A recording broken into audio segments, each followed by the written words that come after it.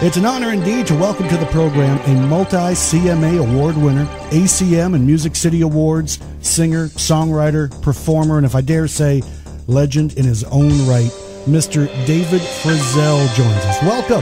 Hey, how you doing today? Real good. Thank you, sir. Appreciate you taking the time to chat with us a little bit. Well, fantastic. You know, you mentioned all the ACMs and CMAs and all that kind of thing, and yeah, and they didn't call me or give me an award. I was so disappointed in that. I was. I kept waiting for it. Well, man, I got a few of those on my mantle, though. Yes, sir, you do. That was yes, nice. Sir, that was a nice time. Well, tell me, David, I know you been carrying on quite the musical legacy.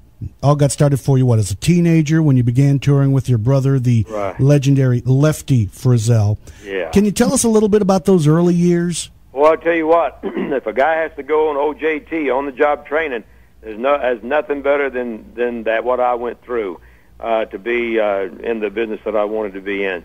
I don't think I could take a college course or go to any school in the world that would have taught me the things I learned just by traveling around with Big Brother Lefty in those days.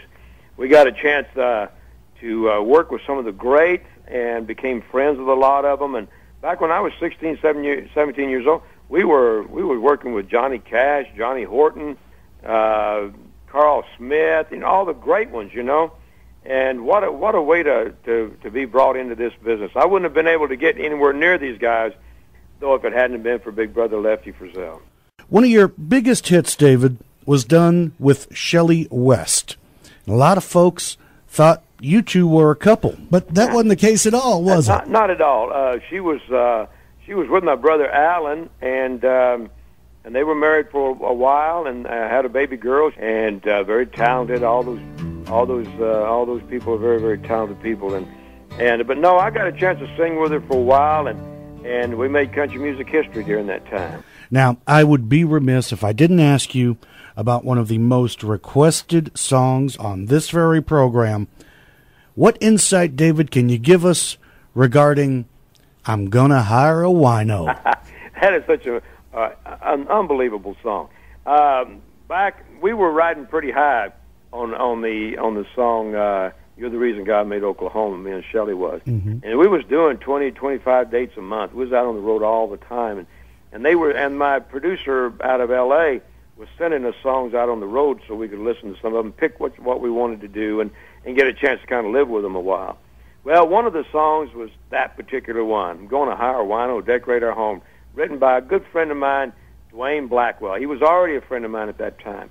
And I listened to that thing, and I couldn't believe it. I had to listen to it again. I said, I don't think I've ever heard a song put together any better than this. And it, in fact, was a #1 record. If I could just get lucky enough to have one about a half like that again, I'd say my career has had some really good things happen in it. All right, just a quick questions here just to wrap things up. Okay. Just kind of off the wall. If given the opportunity, any artist, living or dead, that you'd like to do a duet with? Oh, man. Oh, goodness, what a great question. There are so many. Gosh, Lefty was my favorite, Mm-hmm. There's nobody vocally or any other thing that hits my ear and my heart like Lefty Frizzell did. Merle Haggard obviously does, too. As far as females, man, you've opened up a whole different thing now. I love a lot of them. There's a lot of great voices out there. Any song out there so good that you wish you'd have written it? There's a lot of them. There's just a lot of them. And I like that Poncho and Lefty. But there's a lot of great ones. There's several that I've heard just recently, and I want to keep my voice on some of them for a while to come. So you're at a concert. Somebody comes up. They ask for your autograph. You oblige. What's the silliest thing anyone ever had you sign? Oh gosh, I don't know if you want to get into that now.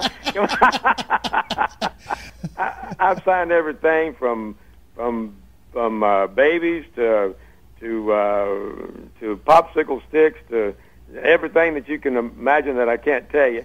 And I love all those people out there. And I've signed everything from napkins to matchbook covers to just their hands, their arms, their T-shirts, whatever, And shy of anything that I may have said during this conversation, I got to know, What is the strangest interview question you were ever asked? Oh gosh, I mean that's another. You're coming up with some good ones here. You're coming up with some good. You know, I don't know really what I'd have to. That's something that I may have had to think about, because I've talked about all kinds of different things one time or another, and I don't know how to answer that one particularly. There's been all kinds of questions asked, but right at the top of my head right now, I can't think of anything that was probably any more than that I'm used to, you know. David, I am so pleased that you took the opportunity to chat with us, and wish you the very best in all your endeavors. Thank you, pal. Appreciate your I'll time. talk to you soon. All righty. Thanks, Eddie. Bye-bye now. This is David Frizzell, and for the best country music in the world, I'm saying, you listen to Eddie Bears.